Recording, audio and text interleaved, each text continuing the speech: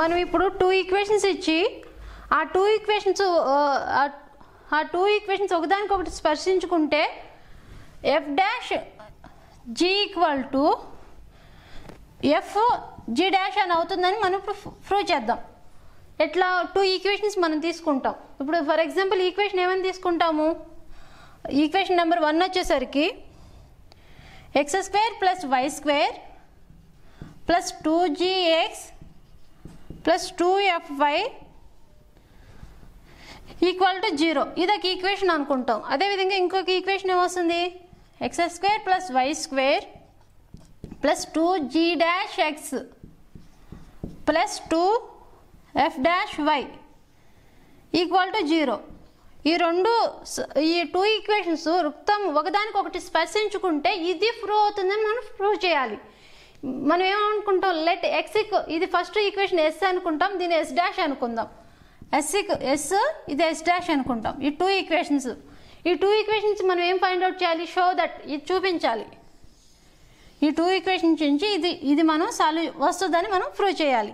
అది ఎట్లా అంటే, ఇది ఈక్వేషన్ నెంబర్ 1 అనుకున్నాం కదా, ఇది 2 అనుకున్నాం. ఇప్పుడేంటి, ఎస్ అనే ఈక్వేషను దీని సెంటర్ పాయింట్ ఏమొస్తుంది, దాని సెంటర్ పాయింట్ దీని సెంటర్ ఏమొస్తుంది, C1 = -g, -f వస్తుంది. దీని రేడియేషన్ ఏమొస్తుంది, R1 = √g² + f² g² + f² వస్తుంది. అదే s డాష్ అనే ఈక్వేషన్ తీసుకుందాం. ఈ s డాష్ అనే ఈక్వేషను ఇది s, దీని సెంటర్ ఏమొస్తుంది, దీని సెంటర్ C2, దీని సెంటర్ వచ్చేసరికి దీనికి కూడా సేమ్ -g' -f' వస్తుంది. దీని రేడియేషన్ R2 ఏమొస్తుంది, √g1² g'² + f'².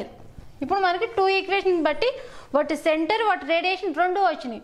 మనం ఏం ప్రూవ్ చేయాలి, f' g = f × g' అనేది మనం ఫైండ్ అవుట్ చేయాలి. ఇప్పుడు ఏం చేస్తాం, సేమ్ ఇది ఇంటర్నల్ ఎక్స్టర్నల్ అనేది మనం చూస్తాం. బాహ్యంగానా అంతరంగానా సర్కిల్ అనేది ఎట్లా ఉంది అనేది మనం ముందు ఫైండ్ అవుట్ చేస్తాం. అది ఎట్లా, AB = R1 + R2. AB అంటే ఏంటి, డిస్టెన్స్, 2 బిందువుల మధ్య దూరాన్ని ఏబీగా మనం చూస్తాం. ఇప్పుడు AB చూద్దాం. AB వచ్చేసరికి G' g whole square plus F' whole square equal to, ఇది ఎట్లా ఉంది, √, మనం మొత్తానికి ఏం చేస్తాం, √. మనకి ఇందాక ఫార్ములా చెప్పారు, డిస్టెన్స్ బిట్వీన్ ద 2 పాయింట్స్ అంటే 2 పాయింట్ల మధ్య యొక్క దూరాన్ని మనం ఫైండ్ అవుట్ చేయాలంటే x2 - x1 y2 - y1 అని చెప్పాను. అదే ఫార్ములా ఇక్కడ వేసుకున్నాం. మనకు R1 + R2 ఏమవుతున్నాయి, R1 ఎంత, g² + f². ఇక్కడ ఏముంది, ప్లస్ ఉంది, so plus √g'²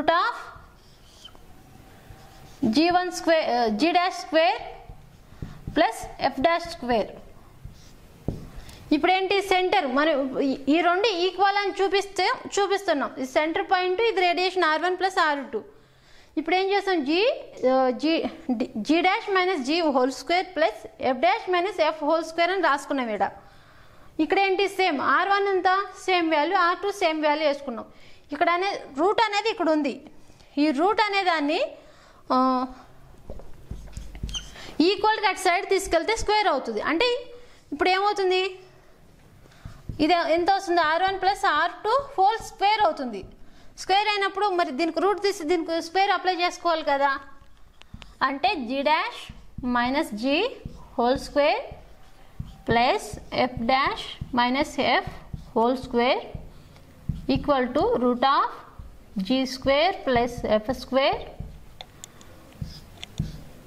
plus √g1² + f1². టోటల్గా స్క్వేర్, మొత్తానికి టోటల్గా స్క్వేర్ అప్లై చేసుకుందాం. ఎందుకు ఈ రూట్ అనేది ఇటు సైడ్ వెళ్ళేసరికి స్క్వేర్ అయింది. ఇప్పుడు ఇది ఎలా ఉంది, a minus B whole square, a minus B whole square, ఇది ఎట్లా ఉంది a ప్లస్ బి హోల్ స్క్వేర్గా ఉంది. ఇప్పుడు మొత్తానికి దీనికి a minus B whole square, దానికి a plus B whole square ఫార్ములాని apply చేద్దాం.